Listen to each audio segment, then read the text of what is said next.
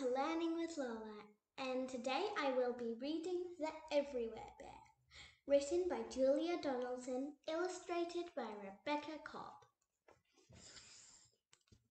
With her blue pointy shoes and her hair in a bun, Mrs. McAllister teaches Class 1. That's Ollie and Holly and Josie and Jay, Leo and Theo and April and May, Billy and Lily and little Lee Woo, Daisy and Maisie and Matt, who is new, Hanzala, Callum and Claire, Kevin and Bev, and the Everywhere Bear.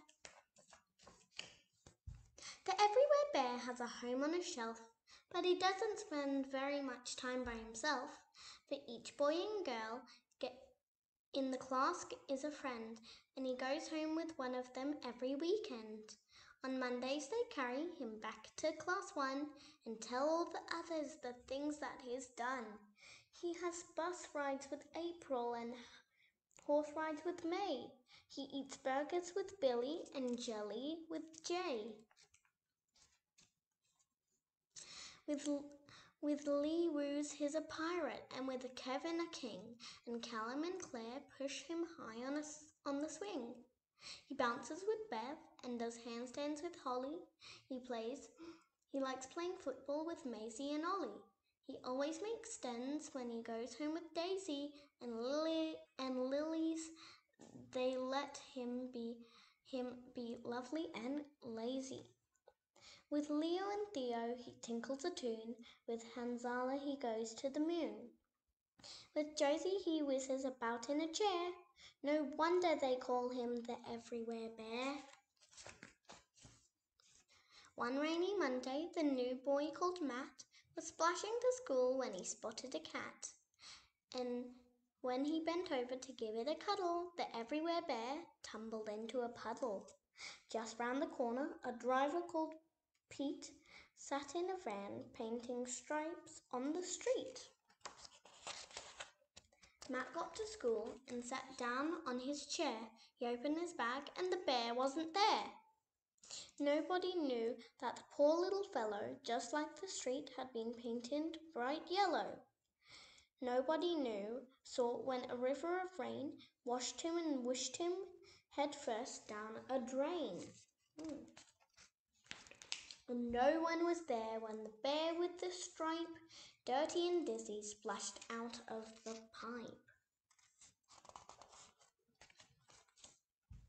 The water was wild and the weather was wet. When Jim, Jeff and Jonathan hauled in their nets, waves, rocks and boats and a storm filled the air, none of them noticed the Everywhere Bear.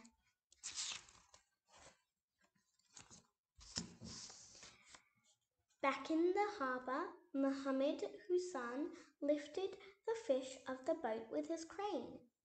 "Give me 2 boxes," said old Mrs. Bishop, and she cheerfully wheeled them away to her fish shop. She started unpacking, then muttered, "That's odd. There's a bear wrapped in seaweed between these 2 cod." Out of the fish shop and into a skip, into a lorry and off to the tip.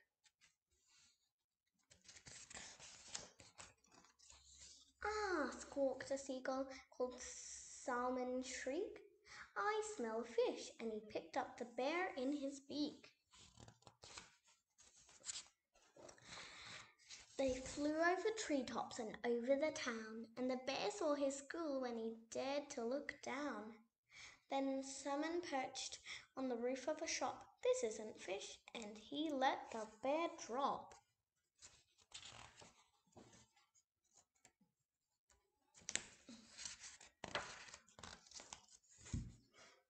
Then a very kind lady called Bethany Burke picked the bear up on her way into work. Each Friday morning, Class 1 pays a visit to one of their favorite places. Where is it?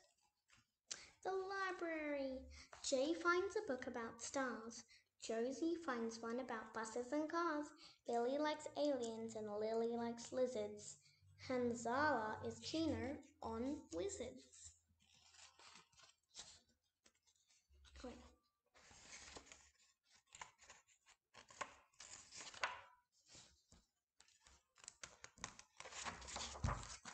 everyone's chosen a book.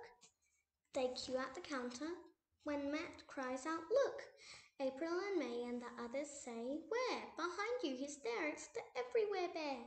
When they carry him happily home to class 1, saying, "Where have you been, Bear, and what have you done?"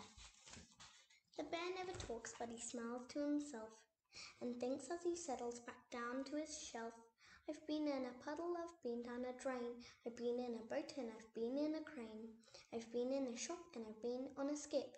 I've been in a lorry, I've been on a tip. I've been in a beak and I've been in the air. No wonder they call me the Everywhere Bear."